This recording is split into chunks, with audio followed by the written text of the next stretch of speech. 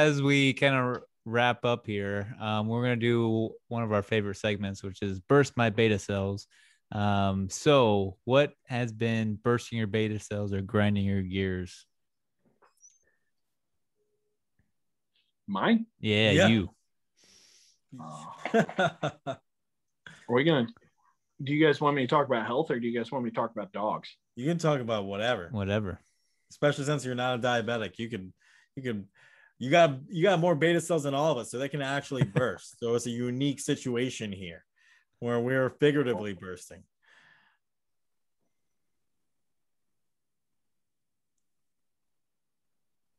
You want to go down a rant or should we keep it to the podcast? Whatever you're feeling. Well, yeah, let's go. So my wife. I love it already. This will be good. I hope to God she can't hear me. I'm in the basement because the baby's still awake.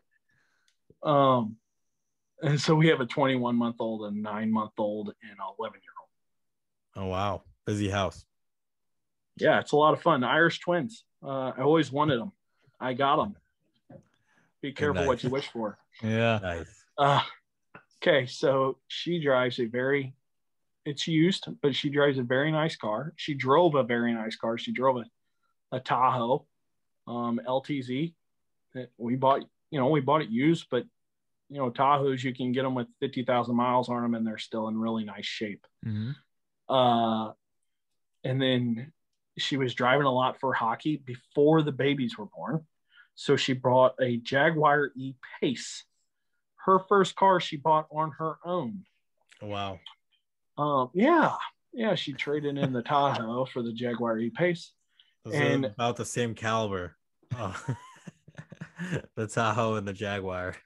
They price-wise they are actually. Oh, really? Yeah, but size-wise they are not. Yeah. Fast forward to one baby. So at that time when she traded in, we had one baby. So before Tahoe, we had no babies, got the Tahoe, had a baby, only having one baby, Jaguar E-Pace, had it for 3 months, have baby. 2 car seats in Jaguar E-Pace. 11-year-old brother can't put a seatbelt on in the middle seat in the back seat. Dad can't sit in the passenger seat because the baby seat is rear facing and I literally can't fit in the front seat. I have to drive. Okay, so that's great. So we finally get to a financial situation where we can get rid of it. And we move some things around and, small family who owns small business and she works as a surgical tech. I'm sure you can see where I'm going. We're not, raking it in here. And so we get her a Yukon, a used Yukon, and she loves it. And I'm like, yes, finally. Both babies in captain chairs. The 11-year-old can crawl through with no problem, get to the back seat.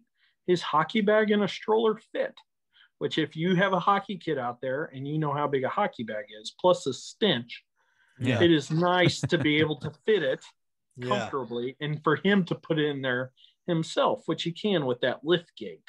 So you hit that lift gate button and he just throws his hockey bag in and gets in. You don't have to get the babies out. So my wife, we're eating lunch together the other day in my mom's restaurant, Bar and Grill, the office. And she says, I said, what? Oh, nothing. She's typing away on her phone. I'm like, who are you gossiping with now? And she's like, oh, I'm not. So ding. I'm like, what? Facebook. How mad would my husband be if I got a minivan?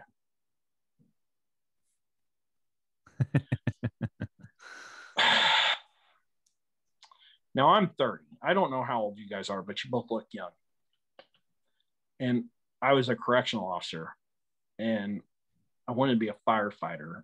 So I have this, even if I'm not, I have this I'm cool vibe. Right. I listen to gangster music, real gangster music. I listen to rock and roll. I used to enjoy myself too much as a young man, and I am pretty much deemed wild in the town that I come from. There's no way in hell, sorry to cuss, that I'm driving a minivan. So within 30 seconds, I post on Facebook and I said, asking for a friend, I'm looking for a divorce attorney. In the town of Redbud and Waterloo, we cannot go anywhere without people pulling us aside and either A, thinking I was serious, B, thinking she was serious and sending me pictures of minivans, or C, laughing at me, thinking that I'm silly for not wanting a minivan. I'm here to tell you, as a 30-year-old dad, and I will be able to drink in a bar with both my sons, and my daughter won't be allowed to leave the house. So she'll just have to, I don't know, learn how to sew. But that's so awful to say. Moms out there, women out there, I am not saying women shouldn't be able to do anything and everything they want. But my daughter, my beautiful little angel Blaine, she is to be protected in my home, and she can become a nun. That's the way I see it. She's my baby girl. I don't want her to get hurt. That should be a good thing. It shouldn't be a down thing. No, really, she can do it. She'll have a dirt bike just like the boys. But there you go. You know, I plan to be a cool dad. So to the minivan dads out there, props to you. But I don't think dads under the age of 40 should wear white Nikes with white socks or drive minivans. I think I can get behind that. Yeah. What do you guys think? I think normally if you buy a minivan, it comes with the white Nikes and the white socks. Like that's like an added bonus. That's how you make that purchase.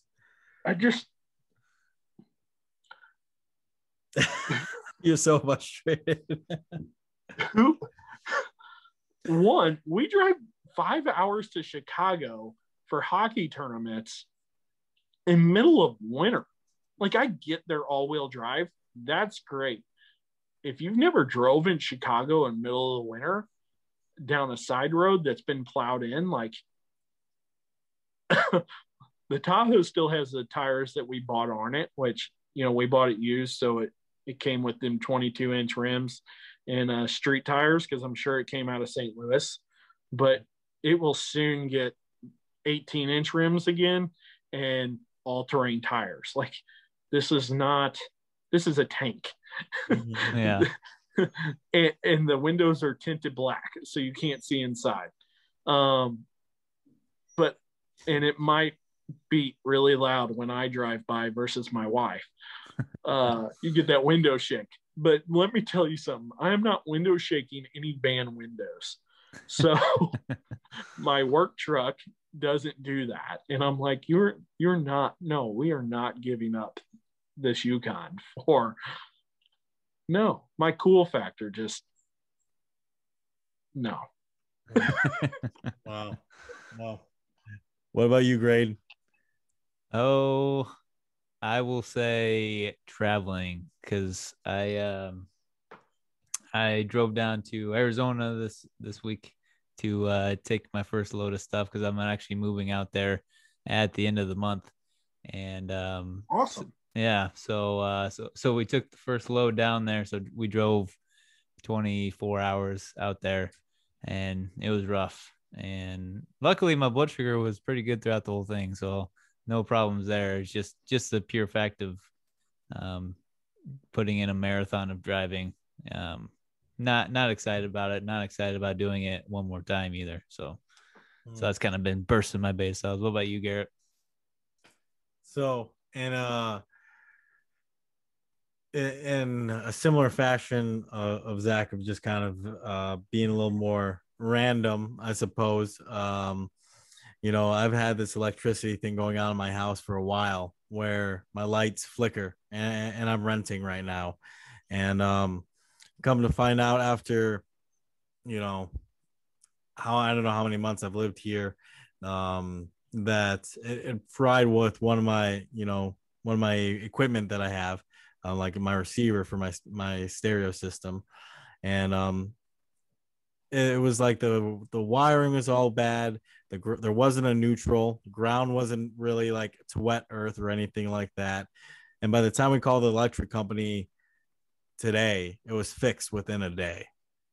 And it just like really made me irritated that out of however many months of like flickering lights and like the fridge going on and off and just all these other inconvenience, first world problems, that was just a single phone call by the actual landowner when they decided to care a little bit more and got